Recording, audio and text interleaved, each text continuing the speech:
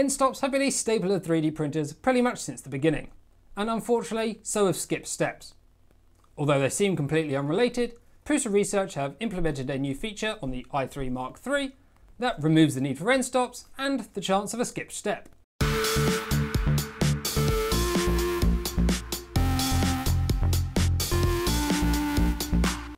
Hello everyone and welcome back to the channel. Today we're taking a look at one of the special features of the Prusa i3 Mark III. Well, actually we're taking a look at two features because they're both derived from pretty much the same underlying technology.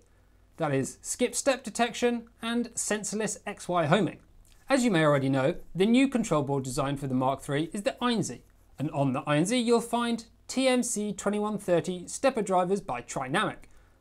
If we take a look at the special features of that TMC2130, we'll see the following: a micro step table, micro plier, cool step, passive braking, spread cycle, stealth chop, and Stallguard. The last one, Stallguard, is what we're going to be taking a look at today, and it's all about measuring the back EMF of a stepper motor in order to find the load angle. So how does it all work? A typical electric DC motor is what we call self-commutating. That's to say there's a basic mechanical system within the motor that adjusts the magnetic field as it rotates to ensure that the rotation continues. So all you have to do to operate it is apply a DC voltage and it spins. However, a stepper motor is a bit more complicated than that. Instead of continuous motion, we want discrete steps. We want to be able to control exactly where it's pointing. So to do that, we need a stepper driver to control that magnetic field. That stepper driver receives a signal from the control board to do something with the stepper motor. In order to do that thing, it uses an electric field within the windings of the stepper motor. When it creates that magnetic field, the rotor of the motor tries to stay aligned to the magnetic field. There's not a little man inside driving, it's just physics. In other words, you have a field and the rotor is in it. As the field changes, the rotor moves with it. Simple, right? When there's no load on the motor, there's nothing really stopping it from being aligned. However, as you apply a load to the rotor, you prevent that alignment from being perfectly aligned. The difference in phase between the motor mechanics and the control field is known as the load angle. The more resistance you apply to the motion of the stepper motor, the greater the load angle becomes. When you remove that resistance, it returns to zero. The load angle is important because this is what results in a skipped step. If the load angle goes past 90 degrees, you get a skipped step and your control system loses positional data of the stepper motor. The information about the load angle can be fed to the control board where the firmware will then be able to perform an action based on the load angle. So how does this all apply to the Mark III? Well, let's first take a look at skipped step detection. Let's say your printer is printing and it's moving quite fast and it does some fast accelerations, and in a standard scenario it would skip a step. On the Mark III, as that's happening, it will notice the increased load angle because of the increased force that's required in order to provide that acceleration. And so, because it sees that high load angle, that's get fed back to the firmware, which stops the motion, homes the X, homes the Y, and then carries on the print. Secondly, the sensorless XY homing. On your X or Y axis, you typically have an end stop, normally made up of a micro switch. As your carriage moves to the end of the axis, it hits the end stop, and that's your reference point. However, when you're using Stallguard, there is no end stop. You move to the end, and it hits what's called the hard stop, a full material on material contact.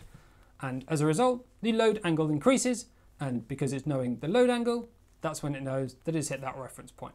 So now you know how it works. How do you test it? Well, you just push the carriage and it'll work, right? It'll skip the steps and it'll detect it. Well, unfortunately, it's not that simple.